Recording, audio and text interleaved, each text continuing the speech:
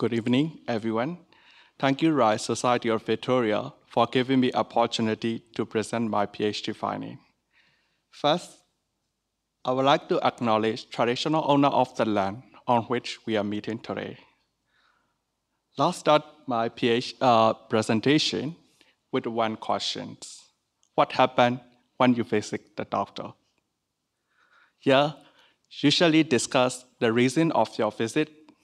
Maybe you have your blood pressure check and your weight as a general index of your health.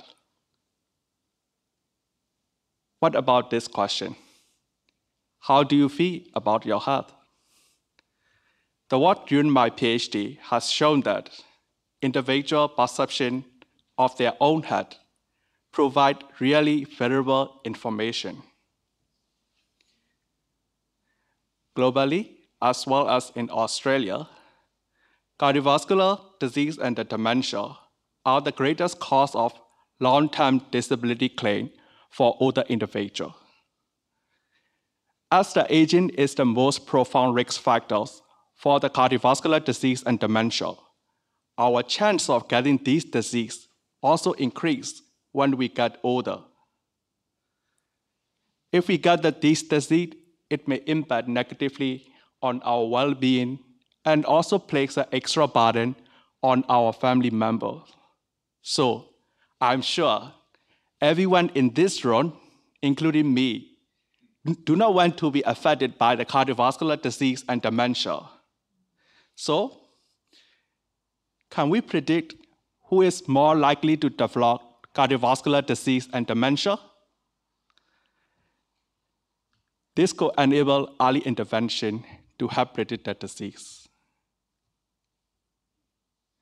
My PhD project investigates whether a simple questionnaire asking the individual how they perceive their own health could provide new insight into the individual risks of dying and developing cardiovascular disease or dementia. To address this, I used the aspiration cohort, who is relatively healthy older people living in the community. The majority, 87% of the cohort were from Australia. Followed this cohort for 7 years and also conducted annual assessment. I used the HRQoL heart-related quality of life questionnaire.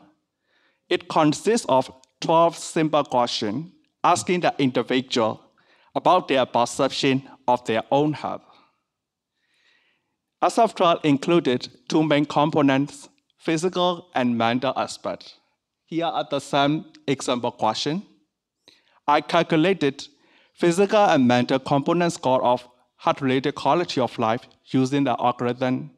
Higher score indicate better perception of their own health. That is what I found in my PhD. People with a higher physical heart-related quality of life at the baseline are the less likely to develop cognitive decline, cardiovascular disease, and less likely to die. Mental health-related quality of life was also predictive, but only associated with the cognitive decline and dementia.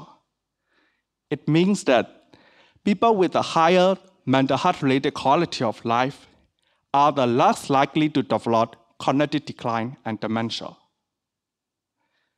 So, these findings provide the solid evidence that physical heart-related quality of life at a single assessment, that is a baseline, predict a strong predictor for the incident cardiovascular disease and all-cause mortality.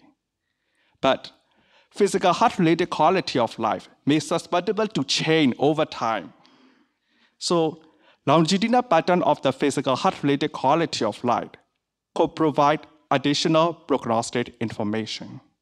So, I added new perspective to the field by examining whether the longitudinal pattern of physical heart-related quality of life could predict subsequent risks of cardiovascular disease and all-cause mortality.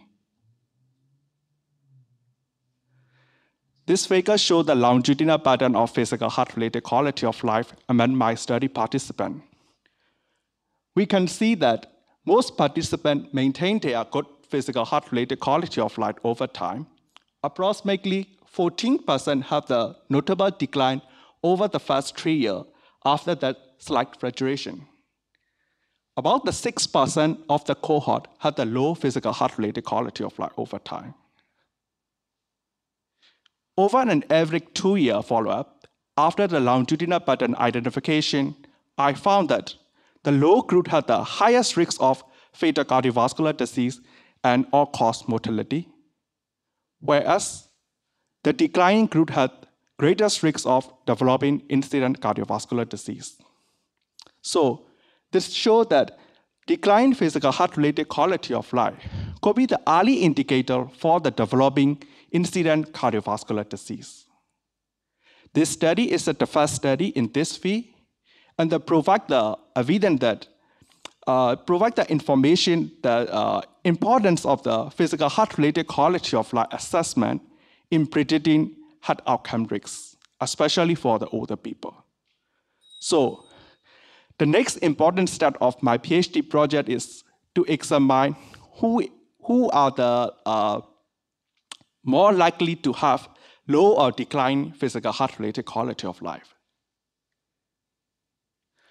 As we know, when we get older, we might experience more life course transition events, such as reduced income after the retirement, partner illness, partner loss, friend and family member illness, conflict with children and grandchildren, the death of our pet, and loneliness.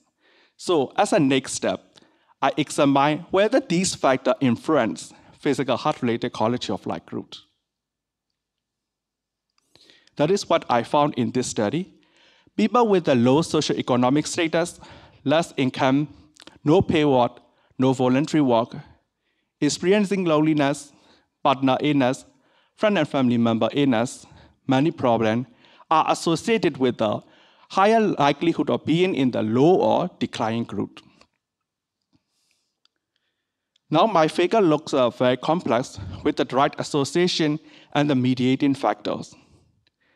We can see that most economics factors have the indirect effect on the physical heart-related quality of life, either through the stressful life event and loneliness, partner death, many problems, conflict with children and grandchildren, have the additional mediating factors between the economics factor and physical heart-related quality of life. These relationships were either through the loneliness. This is also the sum of the first study for the Australian. It highlights that the role of the social welfare policy then enhance the economic autonomy and the social support in order to promote the well-being in older people. Bring it all together, loneliness, economics factor, some recent stressful life event have the impact on the heart-related quality of life, particularly for the physical aspect.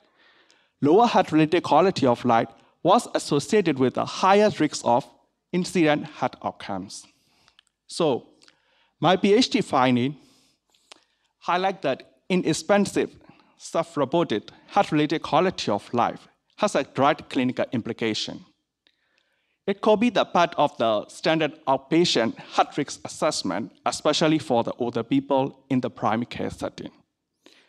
So, my finding reflects the broader shift toward the patient-centered care in this 21st century, and also support the government health policy initiated to incorporate health-related quality of life into the health system.